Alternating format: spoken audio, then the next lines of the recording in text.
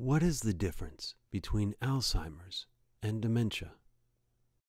Dementia describes a set of symptoms, such as impairment of memory, cognition, reason and judgment, language, and/or visual perceptions.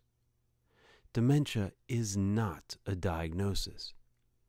Dementia is not a disease. It's a description. It describes a category of diseases, all with similar elements. Dementia takes a group of diseases and lumps them all together into a broad category. In contrast, Alzheimer's is a disease. Alzheimer's has specific traits and a pathology that distinguishes it from other forms of dementia. Dementia is inclusive. It includes Lewy bodies, vascular disease, Huntington's disease, normal pressure hydrocephalus, and many other diseases. Alzheimer's is exclusive. It excludes all of those other diseases. Alzheimer's is just Alzheimer's.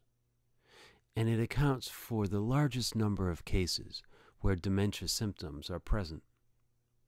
You can think of dementia as an umbrella term.